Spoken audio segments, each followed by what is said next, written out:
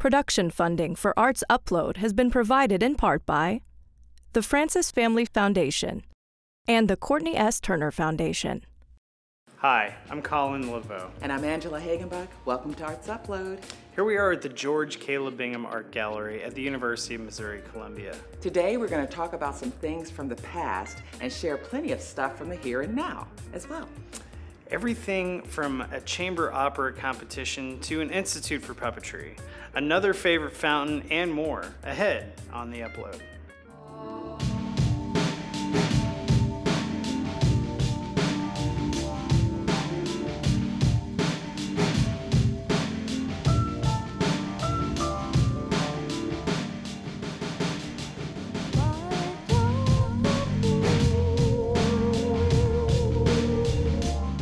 Entanglement, love on film. Almost sounds like something we can't show you on public TV. But actually we can, because it's the name of a recent opera project dreamed up by Kansas City's Black House Collective. Classical composers from all over the world competed to have their original chamber operas based on a romantic movie scene performed in front of a live audience. 5 world premieres and a visit from a documentary filmmaker, Ross McElway, made the event a night to remember.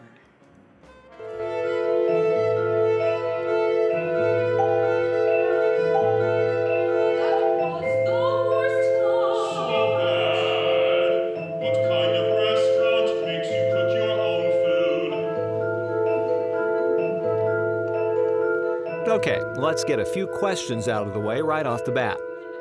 Starting with this one. Black House is a new music organization that's committed to the production of new work.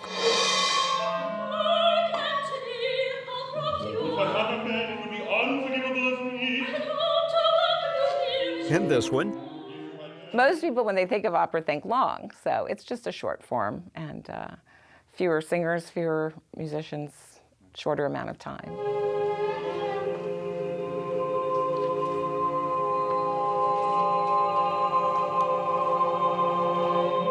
Here's another. One of the kind of the selfish things that I take away from this kind of project is that not only do I get to make an opera, I get to see 4 other people do it. You know, I'm self-taught, and they're all working on their doctorate or they're done. And so they're all way more qualified than I am. And so I'm learning from them in a big way.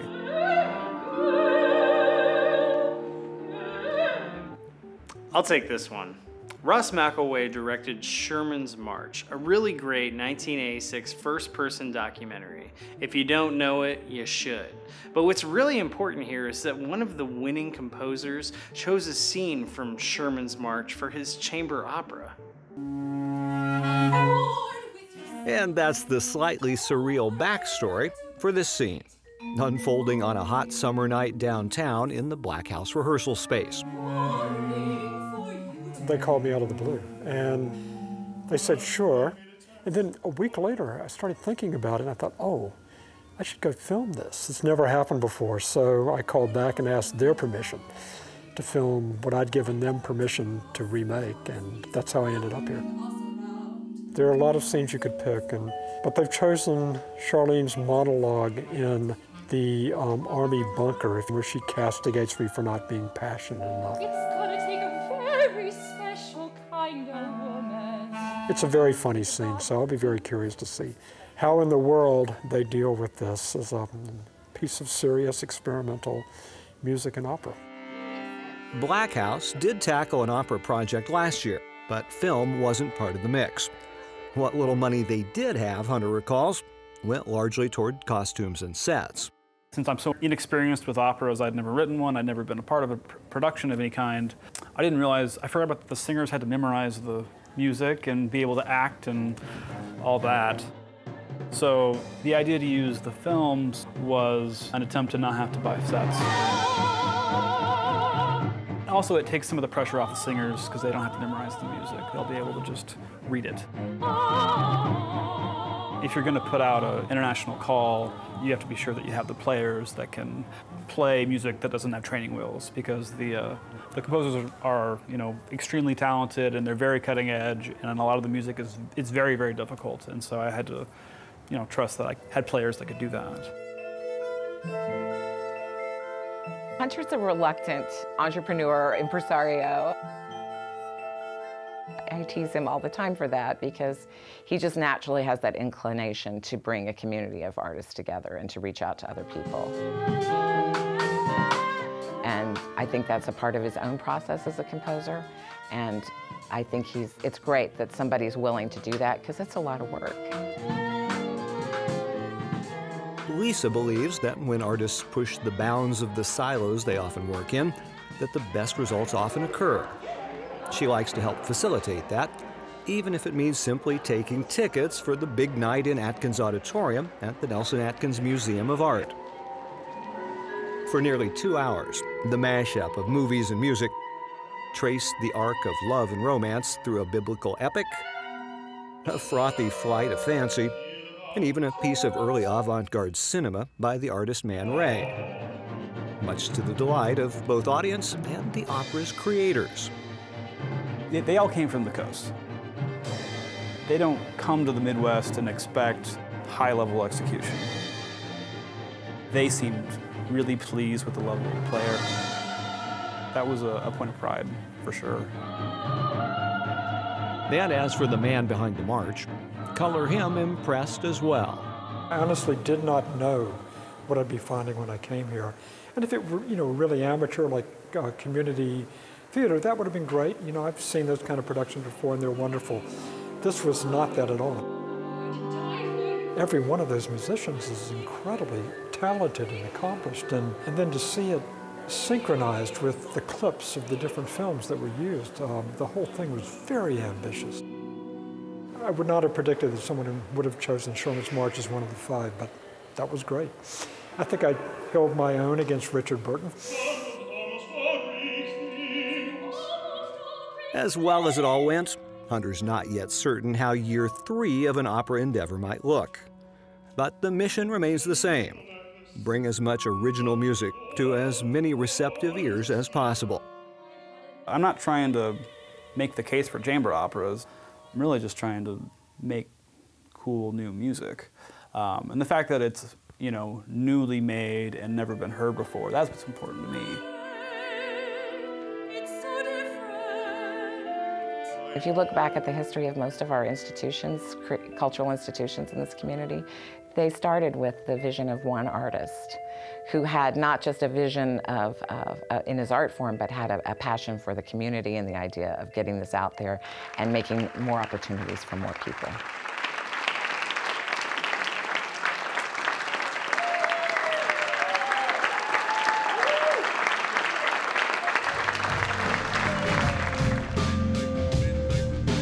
Where am I?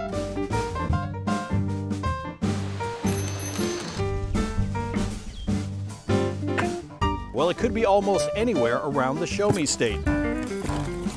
Join us this fall as KMOS presents Missouri Life as we spark your spirit of discovery about your hometown as we travel the state and show you all around your Missouri. That's coming up this fall right here on KMOS. Hey everyone, I'm Katie Bailey, one of the hosts for the new show on KMOS TV called Lowdown, where students produce content covering news, topics, and events happening in the University of Central Missouri and the Warrensburg community. So if you want your news on your campus, we make it happen. Be sure to tune in for Lowdown for KMOS TV, Missouri PBS.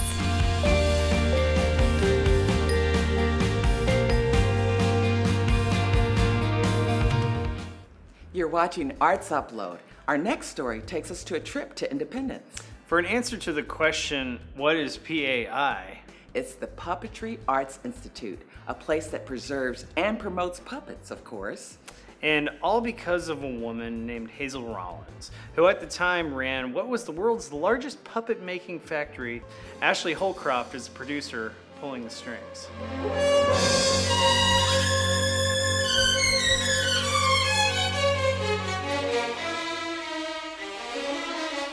Welcome to the Puppetry Arts Institute. It's teeming with hundreds of the most interesting puppets.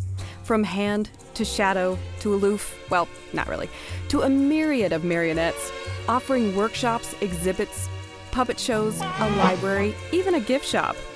But this puppet mecca wouldn't have been possible without the unlikely career of puppet master Hazel Rollins. And as the story goes, Hazel wouldn't have gotten her start if it weren't for the lad on the left who asked her to fashion him a pal for his Italian-made marionette. That triggered the events that would eventually lead her to wild success, which included growing her company to be the largest puppet manufacturing factory in the world.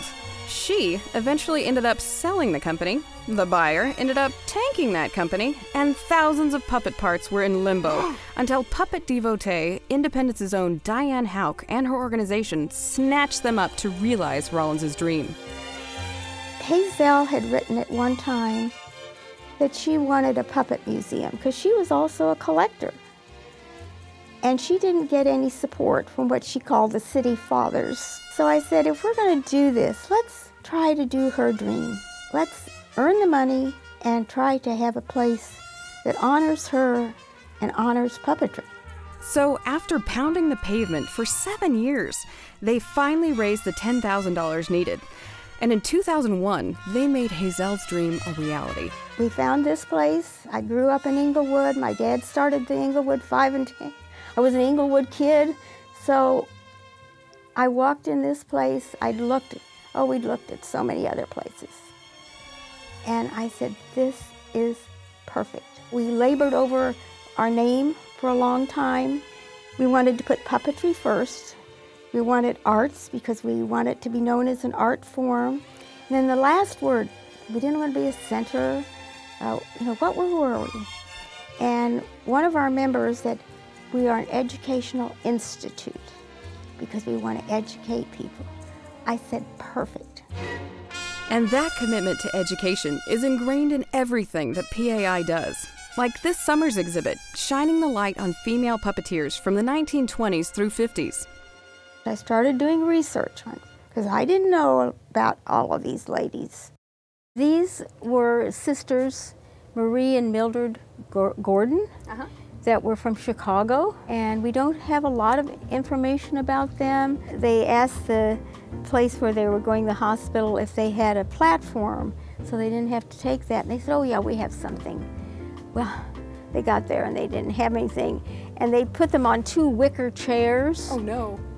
And they were trying to work these marionettes, and the whole curtain came down, and they said they got lots of laughs. The soldiers thought it was really funny. They said, oh, you were better than Eddie Tanner when he came to see us.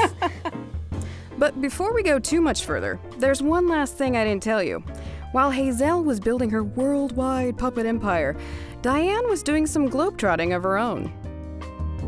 Well, I lived in England for 3 years during the 60s. I lived in Taiwan, Malaysia, and Indonesia, and Thailand, and Iraq, and Egypt, and Nigeria, and it was a wonderful time.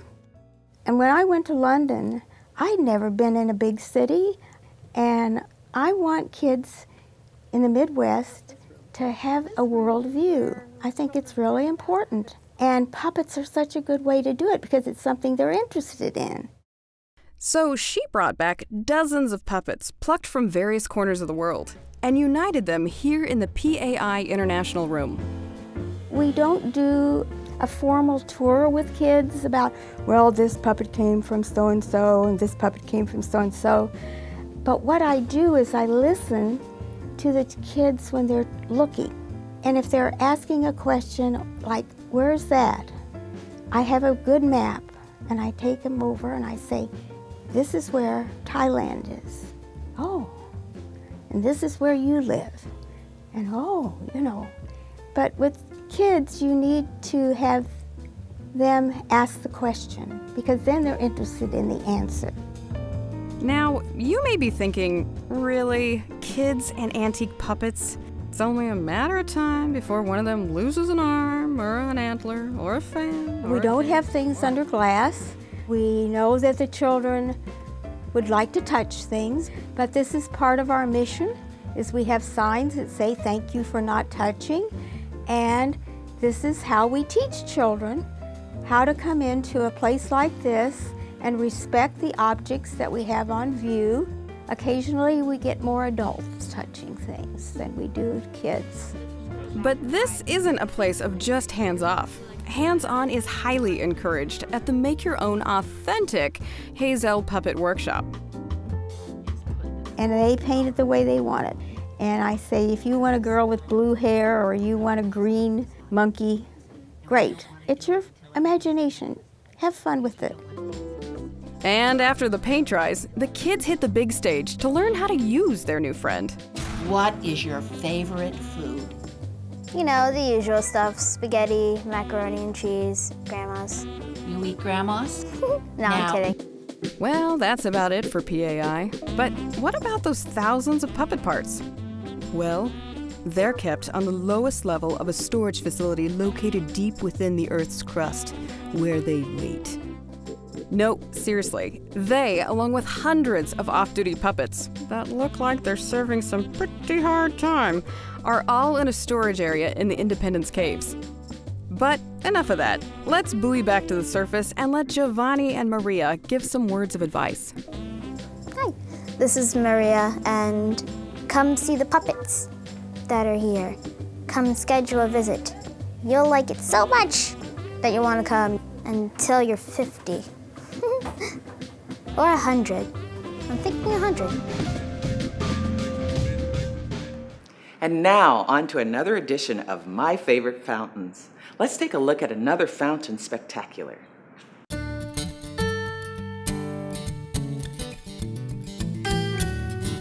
We are at the Neptune Fountain here at the Country Club Plaza. I like the Neptune Fountain because it is beautiful and it has a great backstory. Neptune was originally made in 1911 in England for a estate in Pennsylvania. They sold him to an art dealer, and I don't know how he ended up on a scrap heap. It was actually saved by J.C. Nichols. He put out an edict to all of the workers and all of the people who were involved in building the plaza and said, we need statues, we need fountains, we need public art. Go find it. They found him on top of a train car of scrap metal. And they said, J.C. Nichols, you gotta come get him. And he came over and he found him and he paid the price of scrap metal. Brought it back, put him on the plaza, and he's just gorgeous. I think part of the reason people enjoy it is because it's right here at eye level. The J.C. Nichols fountain is huge and monstrous, and there's lots of violence happening in it. And this one, he's just coming out of the sea with some horses and some fish, and you know, he's got his trident, but that's his signature, so it's okay. My father was drafted into Vietnam at the height of the conflict. He became a single parent of 2 young children. We moved a lot. We slept in rest areas. We slept in our car. I didn't realize that we were actually homeless. It makes your world really small. If we happened to stay in a motel that happened to have a TV, it was really special. We loved Nova, especially when it would be about space. We would talk for hours about the universe. Watching Nova, I felt big, like my mind was big, my ideas were big. The trajectory of my life changed. I could see a world outside of our poverty, and I felt like things were gonna get better. PBS opened up a world I didn't know existed. Hey, next week on the show, we'll take a look at 2 creative couples, including one that has a clothing line of their own. Up next, we'll sit down with a painter who likes to take his art outside, no matter what the weather. Niall Gordon is not your average painter. Forget the small, stuffy studio. Niall prefers a challenge. I started painting outside about 3 or 4 years ago, and yeah, it's really improved my painting. You can see the color so much better. It's really the best way to learn how to see and how to, you know, mix color and just to be outside. You know, if you paint for photographs, a lot of the color is lost in the translation. You know, and if you paint from a, you know, monitor or something, there's a lot of colors can't show up. Your eyes are just so much better than a camera. It's technically called plein air. Painting outside, it's a French term. It's kind of a big thing right now. There's a lot of plein air competitions around the country that I participate in. Basically, it's just a street scene with a little blue bug is the kind of the focal point. I kind of ran it off the page a little bit. I didn't really want to make it a portrait of the bug, but it's definitely the most interesting thing in the picture. But the rain and the colors reflecting off the street and, you know, things like that. Try not to get too caught up in detail and just look at the design and the shapes and, you know, how the painting works as a whole, which is really hard to do. Just being out in the elements, you know, you never know what's going to happen. It really sometimes, you know, what I like to call happy accidents happen. You know, I was painting last winter and, you know, the snow got into my paint and it actually crystallized in the paint, and it was just a really strange consistency. And then I brought it inside and it started melting. And then when it was dry, it actually had little holes where the water had come out of the paint, but it had this strange kind of texture that stayed in the painting. There's just something about being outside. You're responding to the elements and the color, and it's just very different than painting in your studio in a controlled environment. Sometimes it rushes you, and you have to just do the best you can in the time frame you have. Well, just in case you thought battling the elements should be enough of a challenge, Niall has yet another one up his sleeve. You know, probably my favorite thing, most exciting thing, one of the most challenging things is doing very quick portraits of people. On your mark, yeah, like that. Get set, yeah. Go.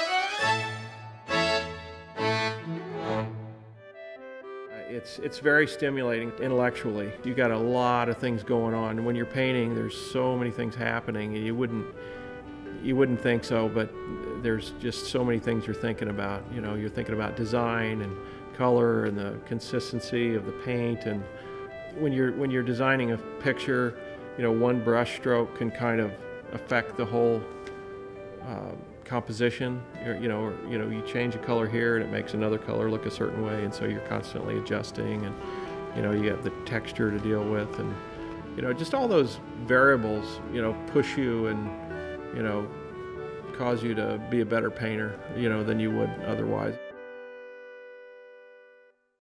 Hello everyone, my name's Josh Leonard, host of a new show called Upstart Film, where I sit down with independent filmmakers, actors, and everyone in the independent industry from Kansas City to Columbia and even to Warrensburg, as I talk to them about their hardships and processes when it comes to making independent film. You definitely don't want to miss this new exciting show, Upstart Film, for your Thursday, only on KMOS TV.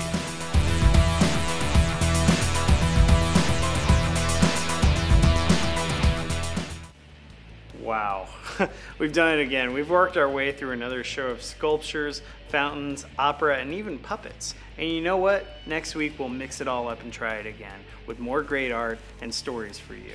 As we wrap things up, let's let the talented guys from Making Movies get us in motion.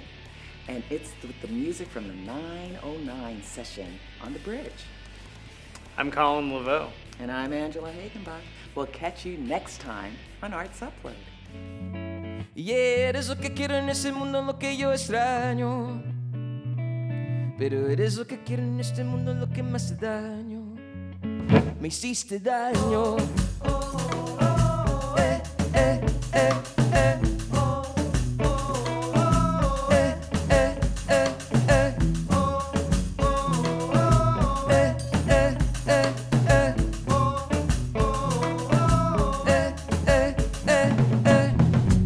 Te ruego, amor, baja tu voz.